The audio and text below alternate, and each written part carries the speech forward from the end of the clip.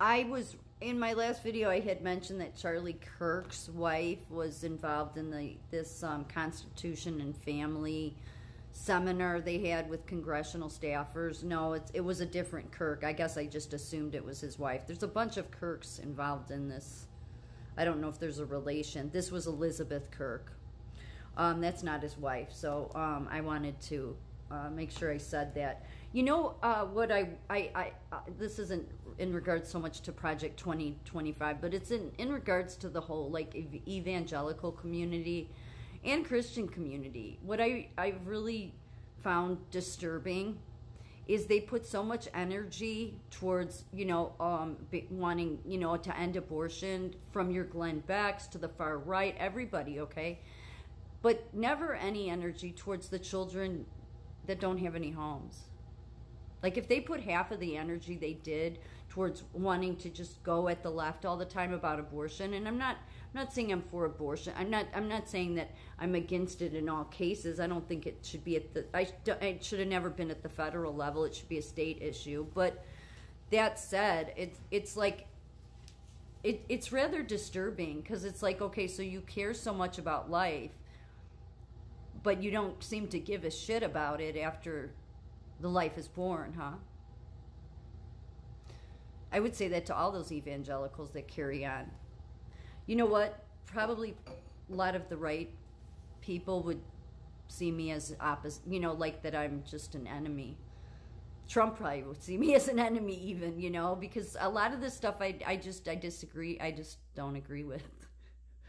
I think that there's so many children that don't have homes, and they're in such bad situations that are unsafe because they're under state guardianship. And I think that God would bless us more, not that nobody should care about abortion, but if the children that were alive that need help were being helped. Yeah, instead of, protesting outside abortion clinics, maybe, or praying outside of abortion clinics, you could, take some action and, do something to help the children that don't have any homes, because they're not in good situations. Maybe you could go pray outside the Department of Children and Family Services. Seriously. But nobody ever wants to focus on that. It's just this ongoing theme that, they're going to fight with the left about abortion, we want full abortion up to the 9th month on the left. The far right, we're going to pray outside the abortion clinic. Yeah, it's like, do something that can help the ones that are alive. I'm not saying that it's wrong to, but it's like, why do you only care about the life before it's born? Shouldn't you care about the life in general? Yeah, I don't ever see anybody caring about all the children that don't have parents and are in a bad state situation. So I don't know. I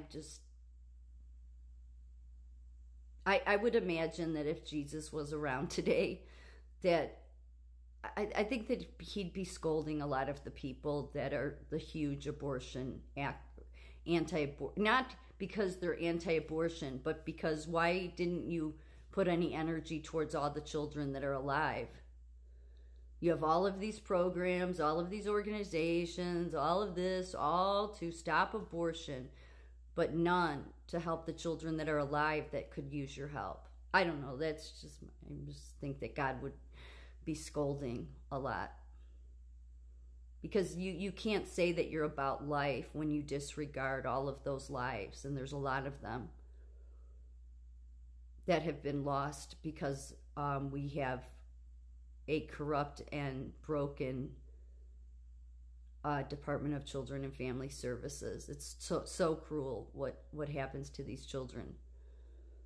So that's just my personal feeling.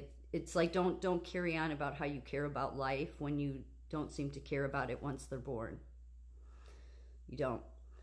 Because if you did, then you'd be praying outside of DCFS departments, and there would be more good people taking in these children. There would be more people advocating and exposing that than exposing abortion clinics. I'm not trying to say that it's not noble to, you're going and praying outside of abortion clinics. But quite frankly, what about the lives that could really use your help right at this time, or always could have? So I guess that's why I don't trust all of these organizations that want to direct the government. And it's not like anybody's going to listen to me, right? You have to be somebody of somebody to, get in that platform, to have a voice. But I don't think people that truly, I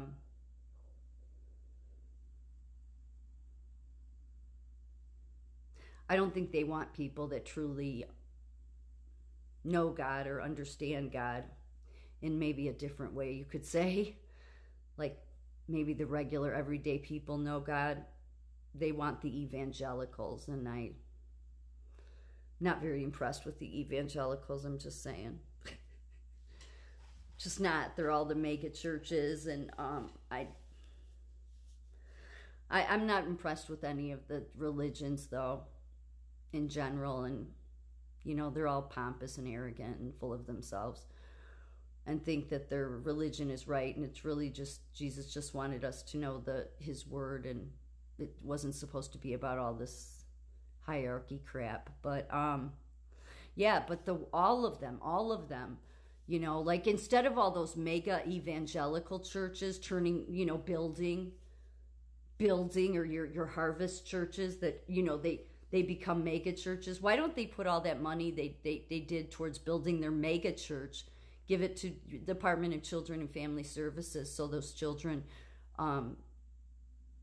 do something like that instead of just turning your buildings into mega churches. I see that's I kind of stuff I just think about. I think that Jesus would be scolding the churches for that. Like, like what about the lives that are here that you could have been doing something about? Instead, you all just, follow the leader.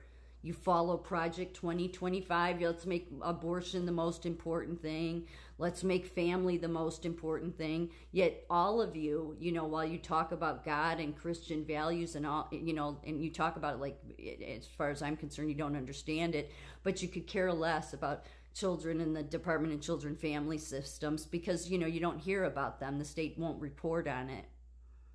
Yeah. So I think it would be, I don't know. I think that maybe God would be happy. I'm just guessing that God might maybe be more blessings on America if we stopped having hypocrites direct the country.